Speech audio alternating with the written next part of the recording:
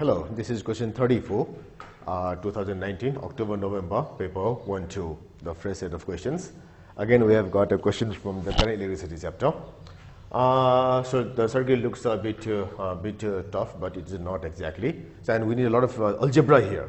It's not a numerical problem, it is algebraic problem. So we have to shift here and there. We have the simplification, we have LCM, and we have to split things up and so on. So it says that two cells with the EMFs E1 and E2, so E1 and E2, and the inner resistances R1 and R2 are connected to a resistor R as shown. And as you might be aware, in our A level, we will denote the cells or power sources with inner resistances as this box here, which is being enclosed by dotted lines. So this E1, this R1 belongs to it. It is the inner resistance. So this R2 is the inner resistance of E2. So with this arrangement, we have got the external resistance R also here. Current is flowing in this direction. So from positive it comes and it goes like this. The terminal PD across cell 1 is 0. So when we do like this, the terminal PD here across this thing is 0. So this is V1 equal to 0 during this arrangement. Now with that condition, we have to find which expression gives the resistance for resistor R. So we have to find a value for R. So one thing that we have to remember is the expression for the terminal PD in any arrangement is equal to V1 is equal to E minus I into, let us say V is equal to V terminal, we often say as E minus I into R.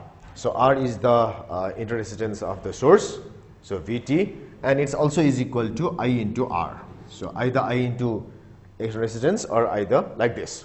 So let's apply the same formula here. So what it says is the terminal PD across cell 1 is 0. So that means this terminal PD, the PD across this thing is equal to 0. So that means, let me write here, V1 is equal to 0. Yes, it's okay. And this V1 is also equal to E1. This is E1 minus current in the circuit into its inner resistance. So I am applying the same thing here. V1 is equal to its EMF minus the current into its own internal resistance. So from there we have 0 equal to this much, which gives me E1 is equal to I into R1 and I is equal to E1 by R1, equation number 1. So with this expression gave me this I is equal to E1 by R1. Now let's go for the whole circuit. For the whole circuit, what you have is the total EMF E, which is equal to E1 plus E2 here, it's equal to current into total resistance in the circuit.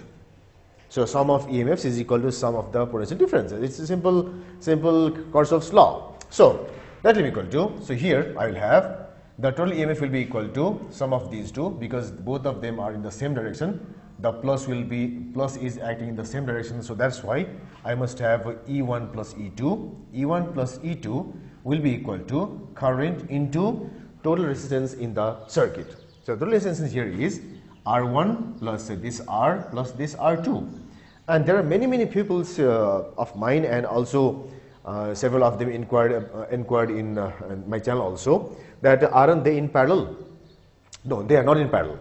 In order to be resistances in parallel, there should be current division.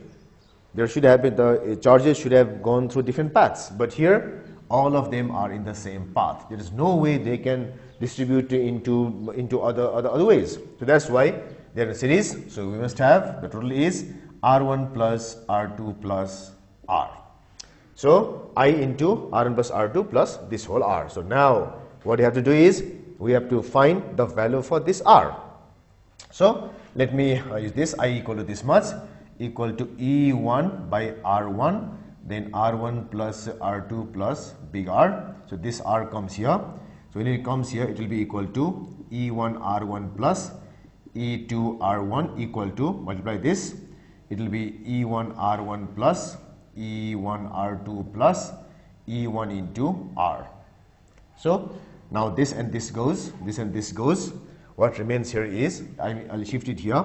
So R E2 R1 minus E1 R2 will be equal to E1 into R, and I need this expression for this R. So that's why I'll do like this. R is equal to E2 R1 minus E1 R2 whole divided this E1.